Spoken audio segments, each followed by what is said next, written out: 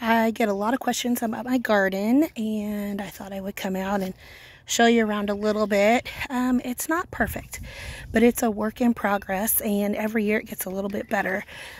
This is our compost. It's ready to be leveled off a little bit, and some peat moss and topsoil added to it.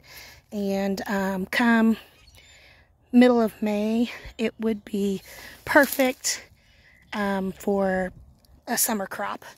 And this is my onion bed, and I just want to say that I came out today because I really needed to get a jump start on this. As most of you know, I had surgery back in April last year, and it required 2 surgeons, and then I ended up with a kidney stone at the end of the growing season. And then, as you know, I've had COVID, and I'm still 7 weeks out and dealing with the effects of COVID. So you can see my garden is still kind of a hot mess in places. And so this is what I've been working on cleaning up. All of this was a mess today, all of it. So there's a pile down there that I got cleaned up. Sorry about the rooster. He wants to be famous. I got these high rises cleaned off today, and the beds raked and ready, and I think I'm going to put here if it's not too late for peas, and then we'll pop them out of the ground and get it re-raked and probably topped off, and then because you can see they need topped off a little bit, and then we will be ready for some summer stuff. So cucumbers, we did watermelon in these beds, cantaloupe in these beds, some cucumbers on these high rises, and in between last year we did tomatoes. So this year we need to put tomatoes in a new spot.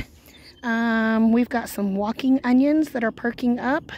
I need to get the strawberry bed cleaned out, but it's perking.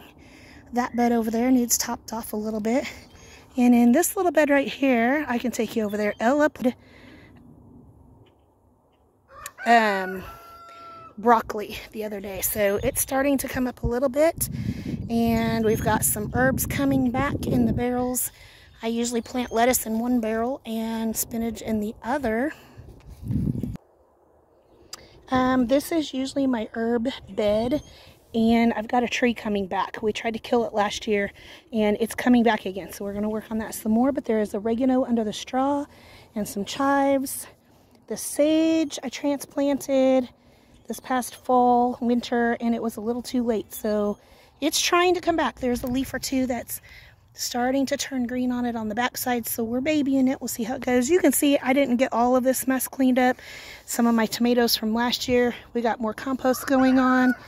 And right here, as you can hear, we have chickens, and I put their bedding in here along with our tea bags, banana peels, eggshells. I've got feathers. Anyway, right here is a baby rhubarb coming up, so I'm very excited. Rhubarb likes it a little bit cooler.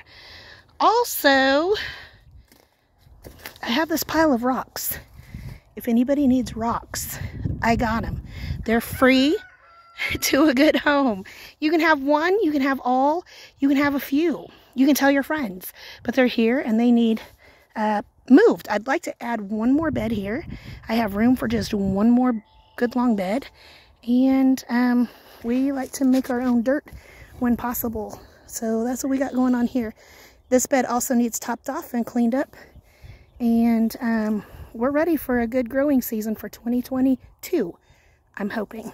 Now is a great time. You can see I got all the weeds coming up. We've got a dry spell coming a little bit before the rainy season, and these weeds are always the first to come up.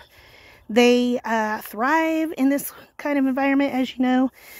So right now is the best time to get something put on them, whether it's salt, vinegar, Dawn dish soap, whatever your choice of weed killer is, to get them out, because before too long we're going to get the rainy season, and it's going to rain and rain and rain and rain. And as you know, most of the time the creeks come up and the lakes flood, and we just get too much water until sometime in June when we get a little bit of a dry spell. By then this is so high, it's in the beds and it's a disaster. So right now is the perfect time to get a handle on all of these weeds.